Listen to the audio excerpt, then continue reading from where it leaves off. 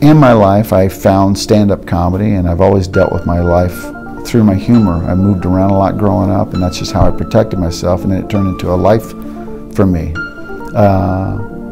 And I always thought that success was making lots of money and being hugely successful in the career that you chose, and fighting through all the devastation and getting through all the loss, and surviving all the friends that die, and surviving the horrible things that life throws at you, and that's success.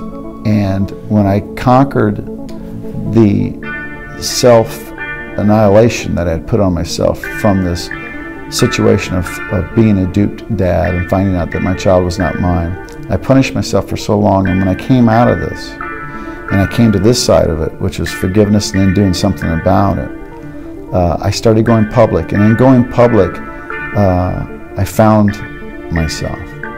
And I talked to my mother a couple of weeks ago, and I told her that I was coming to this conference to talk in front of this group of family rights people, people that were doing something about the laws, and were fighting to change how the laws affect families and men and the children. And my mom said, I remember telling you as a child that maybe you were destined for something that God had a plan for.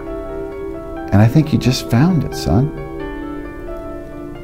And that revelation absolutely blew my mind, because I had always thought success was money. And what I really found is success is fighting for other people and help making a change and changing things that have been set for so long that hurt people. And when you can stand up and fight that and give your soul to it, that's more success than anything out there.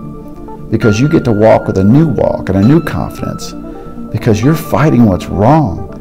And that changes not your life, but everybody behind you. If I can help all these guys coming up behind me that might not have to go through what I've been through, that's success.